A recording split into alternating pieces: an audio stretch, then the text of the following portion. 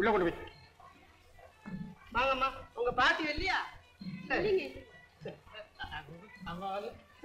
இன்னும் எடுத்துக்கலாம். வாங்க வாங்க வாங்க. வா முருகா வா. கும்பிடுறேன். நீ யாரு? உன் பொண்ணா? ஆமா. பெரிய இடத்த விட்டு பொண்ணு மாதிரி நல்ல லட்சணமா இருக்கிறான். நல்ல இடமா பார்த்து கல்யாணம் பண்ணி. உங்க வாக்கு பொண்ணா இருக்கட்டும். போமா.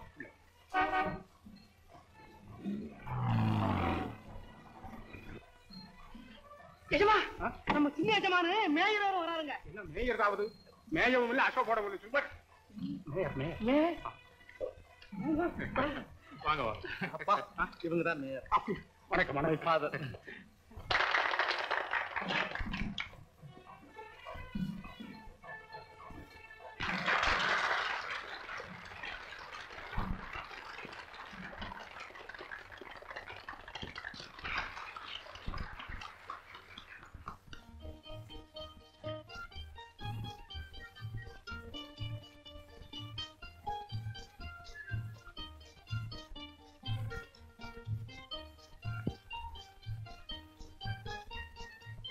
தலைவர் அவர்களே, சரோஜன சகோதரிகளே,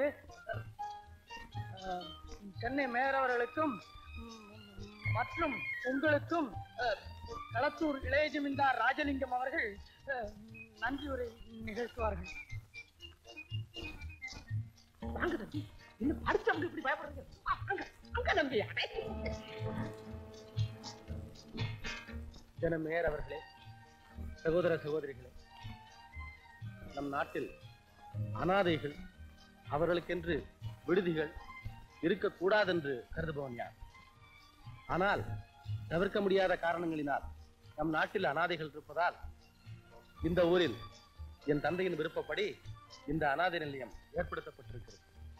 ஆனால் இதை போன்ற அனாதை நிலையங்கள் ஏற்படுத்தப்பட்டிருக்கிறதுனால் நம் நாட்டில் அனாதைகளின் எண்ணிக்கை பெருக வேண்டும் என்பதற்காக அல்ல, அவர்களின் எண்ணிக்கை குறைய வேண்டும் என்பதற்காகத்தான் பல முக்கியமான அலுவலர்களுக்கிடையே எமது வேண்டுகோளுக்கு இணங்கி இந்த விழாவிற்கு வந்திருந்து சிறப்புற செய்த திரு மேயர் அவர்களுக்கு, மேன்மை தங்கிய மேயர் அவர்களுக்கு என் தந்தை களத்தூர் ஜமீன்தார் அவர்கள் சார்பிலும், சேவல்பட்டி சிங்காரம் அவர்கள் சார்பிலும், உங்கள் சார்பிலும், என் சார்பிலும், அனாதை நிலைய குழந்தைகள் சார்பிலும் நன்றி கலந்த வணக்கத்தை தெரிவித்துக் கொள்கிறேன்.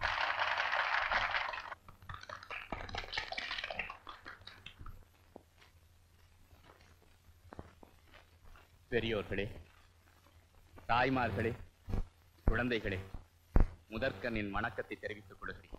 வள்ளல் ஜமீன்தார் ராமலிங்கத்தின் அரிய சேவையை மனமாற பாராட்டுகிறேன்.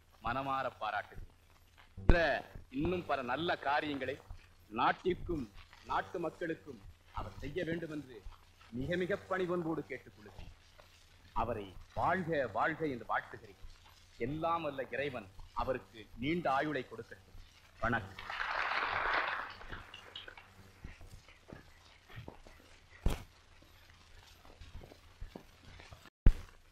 கண்ணம்மா, கண்ணம்மா, போதும் உங்க பொய்யும் பகட்டும். ஆண்டவன் அருளா என் பெண்மை பழி போவதற்குள் நான் உண்மையை புரிந்து கொண்டேன். கண்ணம்மா, என்னை மன்னித்து விடு. நீ பயந்து விடுவாய் என்றுதான் நான் யார் என்ற உண்மையை ஆரம்பத்தில் சொல்வேன். களத்தூர் ஜமீன்தார் மகனுக்கும் அவன் நிலத்தில் விழும் குடியானவன் மகளுக்கும் எந்த விதத்தில் ஒரு கௌரவமான தொடர்பு இருக்க முடியும் சொல்லுங்கள். என்னை பொறுத்தவரை நீங்கள் தொட முடியாத அடிவானத்திற்கு அப்பால் நிற்கிறீர்கள். என்னை மறந்து விடுங்கள். உன்னை மறப்பதா? முடியாது கண்ணம்மா. உச்சி மீது வானிடிந்து விழுந்தால் உலகத்து நீரெல்லாம் நிலமாகி நிலமெல்லாம் நீரானாலும் என்னால் உன் எழில் முகத்தை மறக்கவே முடியாது. உங்கள் அழகு வார்த்தைகளால் என் அவளை உள்ளத்தை குழப்பாதீர்கள். நீங்கள் சொல்வதெல்லாம் உண்மையாகவே இருக்கலாம். ஆனால் உங்கள் அன்பை பெற நான் அவ்வளவு தகுதி உள்ளவள் அல்ல. எந்த விஷயத்தில் நீ தகுதியில் தாழ்ந்தவள் கண்ணம்மா? எல்லா விஷயத்திலும் நான் தாழ்ந்தவள் தான். எதிர்காலத்தில் உங்கள் குடும்பத்துக்கு என்னால் களங்கம் தான் ஏற்படும். நாம் பிரிவதுதான் நல்லது. என்னை விட்டு விடுங்கள். கண்ணம்மா, கண்ணம்மா, உன்னிடம் வெறும் வார்த்தைகள் பேச பயன். உன்னை நான் மணந்து கொள்கிறேன். வேண்டாம், எனக்கு பயமாக இருக்கிறது. நம் உறவு துன்பத்தையும் அவமானத்தையும் தான் விளைவிக்கும் என்று தோன்றுகிறது. உனக்கு நம்பிக்கை இல்லை என்றால் இன்றிரவே மலைக்கோவில் முருகன் சன்னதியில் உன்னை நான் திருமணம் செய்து கொள்கிறேன். போதுமா கண்ணம்மா? உங்கள் தந்தை அவர் மறுக்கத்தான் செய்வார். இப்பொழுது அவரிடம் ஒன்றுமே சொல்ல முடியாது. ஆனால் நாளடைவில் நான் அவர் மனதை மாற்றிவிடுவேன். நடந்துவிட்ட நம் திருமணத்தை அவராலும் யாராலும் மாற்ற முடியாது கண்ணம்மா. உணர்ச்சி பெருக்கல் நீங்கள் ஏதேதோ பேசுகிறீர்கள். நாளை உங்களை சூழப் போகும் அவமானத்தை நினைத்துத்தான் இன்று பிரிவை விரும்புகிறேன். உங்களை கெஞ்சி கேட்டுக்கொள்கிறேன், என்னை விட்டு விடுங்கள். கண்ணம்மா, இதுதானா உன் முடிவு? அன்று நான் உன்னை ரயிலில் சந்தித்த போதே நான் உன்னோடு பிரிக்க முடியாதபடி பிணைக்கப்பட்டு விட்டேன். நீ இல்லை என்றால் எனக்கு வாழ்வே கிடையாது கண்ணம்மா. உன் பிடிவாதம் என்னை மீள முடியாத நரகத்தில் தள்ளப் போகிறது. தாழ முடியாத துயரத்தில் ஆழ்த்தப் போகிறது. என்னை மன்னித்து விடுங்கள். எனக்கு எது சரி என்றே தெரியவில்லை. உங்கள் அன்பின் வலிமையை புரிந்து கொள்ளாமல் பேசிவிட்டேன். உங்கள் இஷ்டப்படியே நடக்கட்டும். கண்ணம்மா, எங்கே சரி? 1 2 3. நான் வருகிறேன். நம் திருமண விஷயம் ரகசியமாகவே இருக்கட்டும். உன் அப்பாவுக்கு கூட இப்பொழுது தெரிய வேண்டாம். சரி.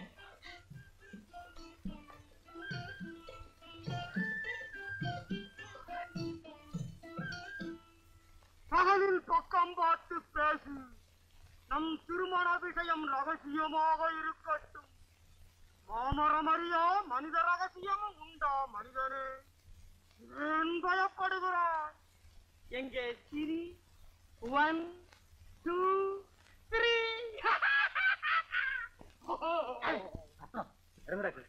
நீதானா?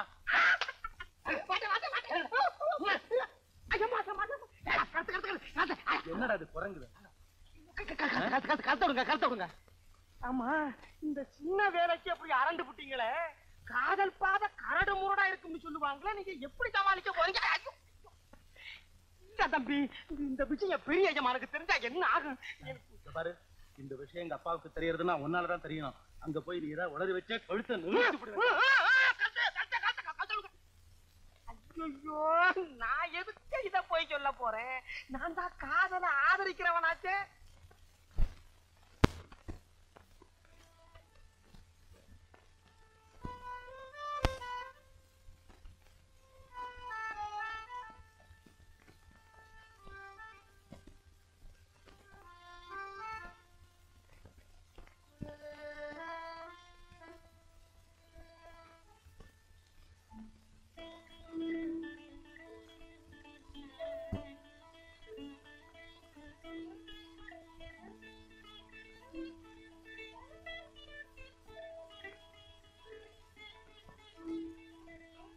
முருகன் சாட்சியா நான் உன்னை மணக்கிறேன். நானும் ஒரு சாட்சிங்க. பயப்படாதீங்கம்மா, தைரியமா இருங்க. சந்தோஷமா நல்லா வாடுங்க. நான் சந்தனத்துல பார்க்க சாவகாசமா வந்து வாங்கிக்கிறேன். அப்புறம்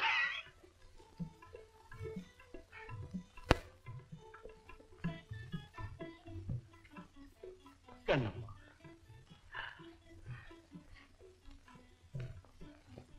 கண்ணம்மா, ஜமீன்தார் வீட்டு பிள்ளை நீங்க.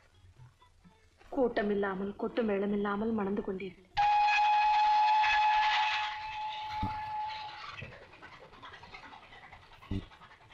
அதோ நாம் முதல் சந்தித்த 12 மணி வண்டி எவ்வளவு குதூகலமாக நம் திருமணத்திற்கு மேளம் வாசிக்கிறது பார்த்தேன்.